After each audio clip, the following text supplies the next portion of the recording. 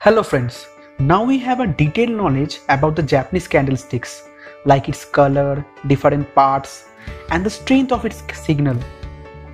But if you are not aware of these things, then I request you to watch the previous two videos of this series, because these informations are necessary for our further learning. So without wasting any more time, let's get started with the 3 key rules for using the candlesticks. But remember, these rules are only applicable for the candlesticks. So now give your total attention here.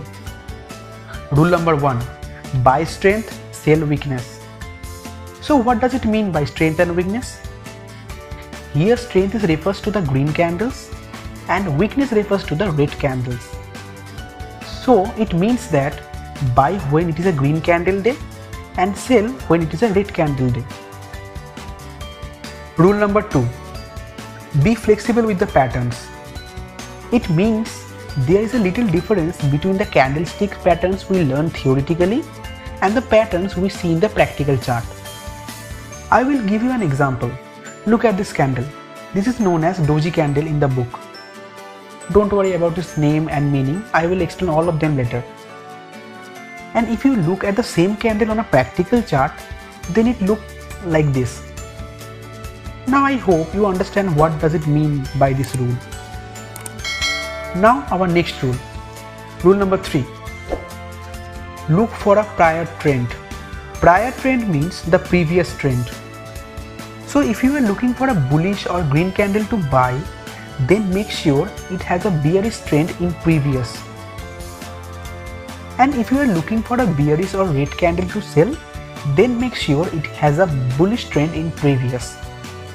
If you are not much familiar with these rules till now, don't worry.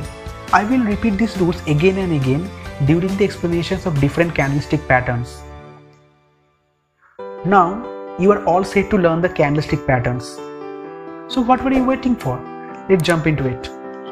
Pattern helps us to set up a trade by giving a signal. However, sometimes these signals can be identified with just a one candle, or sometimes it takes more than one. Now I summarize all the candle patterns that we are going to learn in this journey. First we learn the single candlestick patterns. The name of the patterns are Marubozu, Doji, Spinning Tops, Paper Umbrella, Hammer, Hanging Man, Shooting Star and much more. And then we are looking into the multiple candlestick patterns, which is consist of 2 or more candles. And the name of the patterns are bullish engulfing, bearish engulfing, bullish harami, bearish harami, piercing pattern, dark cloud cover, morning star, evening star and much more. We start learning all the patterns in details, like how it looks, what does it mean, and the most important thing, what you need to do if you find it on a practical chart. So don't forget to hit that red subscribe button and press that bell icon to get notified. If this video had any value to your life, hit that big fat like button and share this video to your family, friends and colleagues. Thank you so much for watching this video guys.